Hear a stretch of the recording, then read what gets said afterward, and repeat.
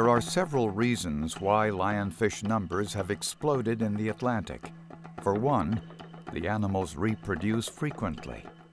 Lionfish reach maturity at a very small size, a very young age, so very quickly in their life they're able to reproduce. And they're pair spawners, so a single male and single female get together and reproduce. In the warmer climates like South Florida and the islands, the Caribbean and the Bahamas, lionfish can reproduce throughout the year. We'll open it up and I'll show you guys this. This entire thing is one ovary. They have two of them.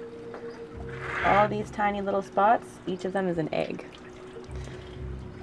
So some work that's been done up at the NOAA lab in North Carolina shows that there's up to 30,000 eggs in one spawn, and that this is happening every 4 to 6 days in the Caribbean year-round. So that's one reason why they're so successful in establishing all over the place.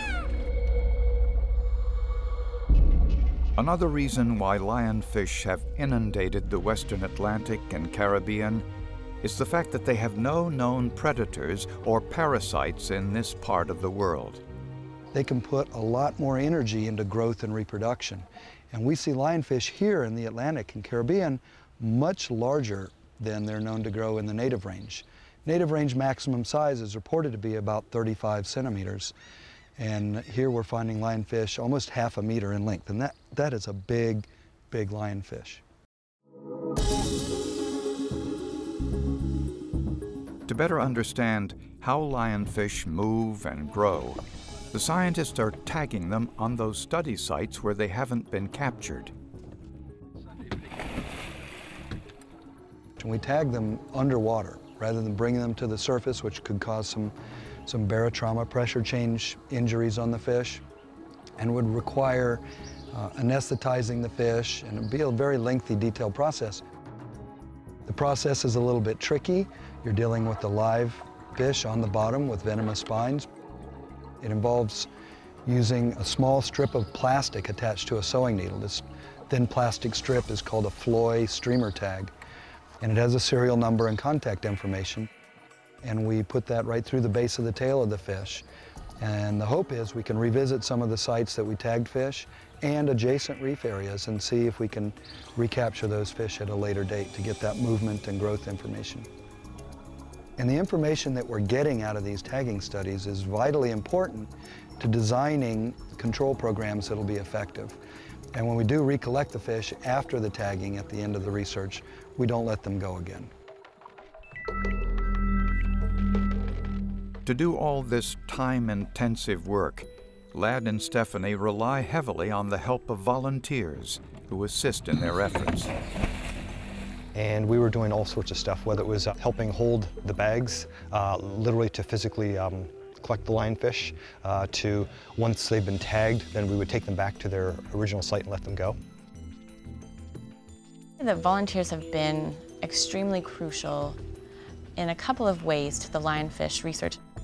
Through using volunteers, you can collect a large amount of scientific data that normally you wouldn't be able to because researchers don't have a lot of money or time. To me, it's just my little part trying to eradicate a problem. That's my whole desire, and I hope other people out there have the same feelings I do and jump on board to help.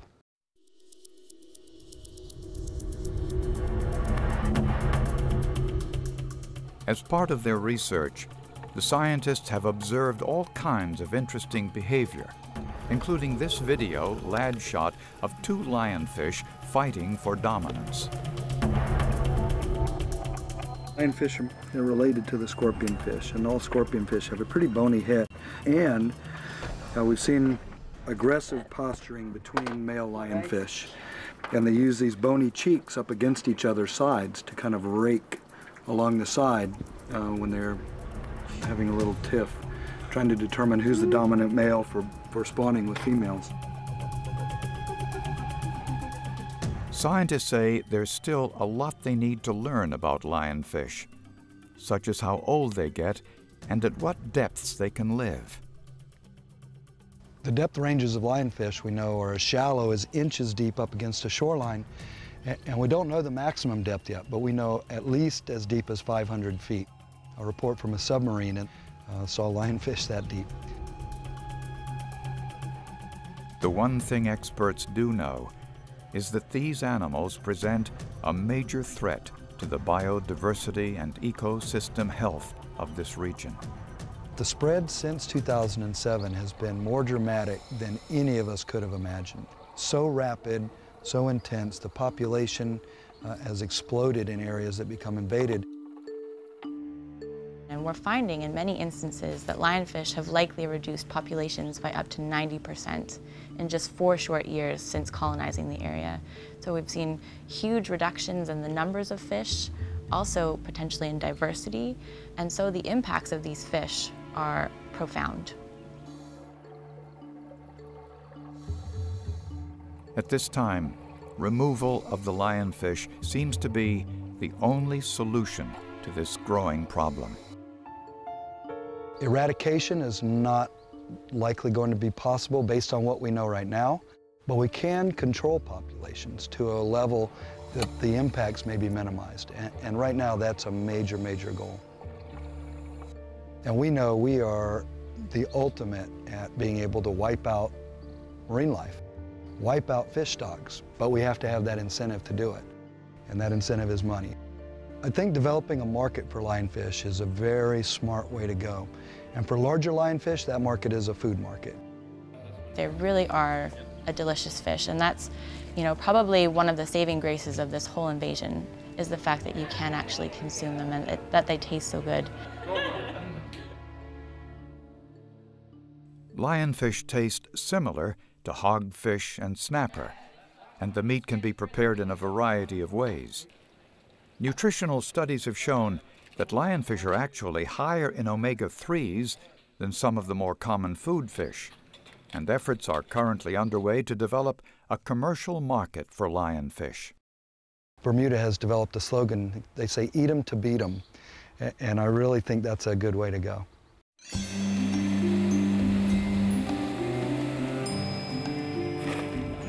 To make catching the animals more efficient, the researchers are testing out a variety of different traps. We're trying a few different trap designs and a few different baiting schemes to see if we can design something that will be effective for lionfish, but not have a lot of other bycatch and not impact the other fish species as well.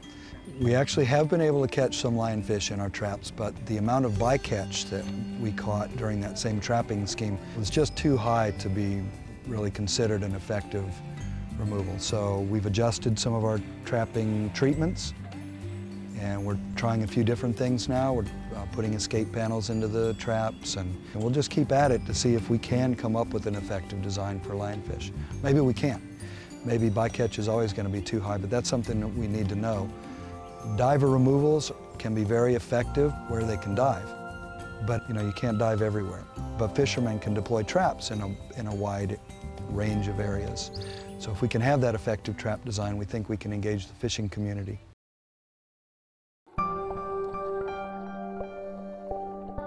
In an effort to get the public involved in capturing the fish, the REEF Environmental Education Foundation and its partners began organizing fishing tournaments, or derbies, in the Bahamas in 2009. Since then, the derbies have caught on in other areas, including the Florida Keys. Basically what the derby's goal is to raise awareness about lionfish and also dispel some of the rumors that the meat is venomous. Went out as early as 6:30 a.m. sunrise. Cash prizes are offered as incentives for fishermen to participate. If you're at a site Oh yeah, they did pretty well. 115. We have most lionfish per boat, and then we also have largest lionfish, and we do smallest lionfish too, unlike other spearfishing tournaments. You can use a spear, you can use nets, whatever method of collection you like. The most lionfish of the entire derby with 111 lionfish is Raw Talent. These derbies, though, the main purpose of them is to raise awareness and get people involved in collecting lionfish. And also, we have a big cookout at the end of the derby, and people get to try lionfish and taste for themselves how delicious they are. And as long as people have incentive to harvest, they will harvest.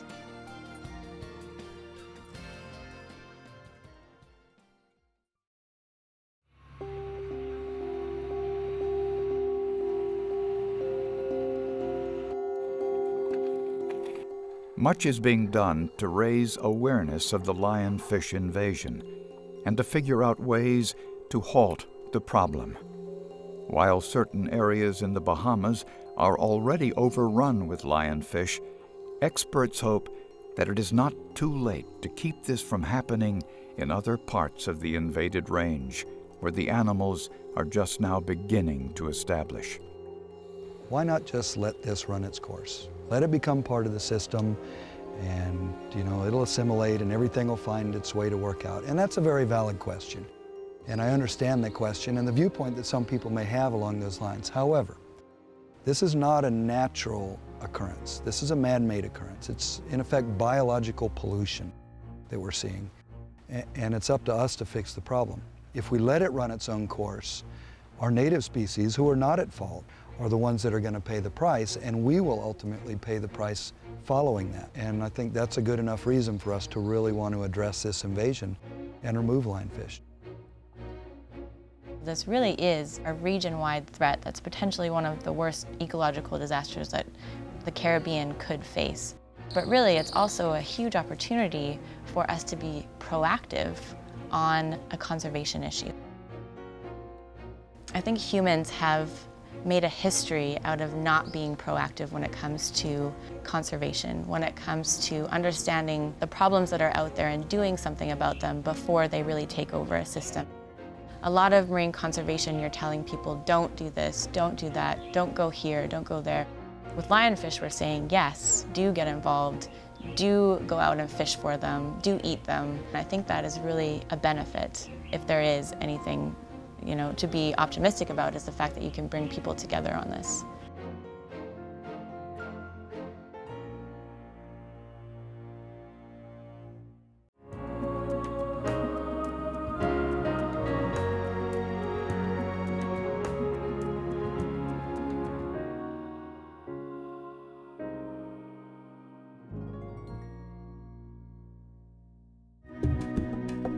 Major funding for this program was provided by the Batchelor Foundation, encouraging people to preserve and protect America's underwater resources.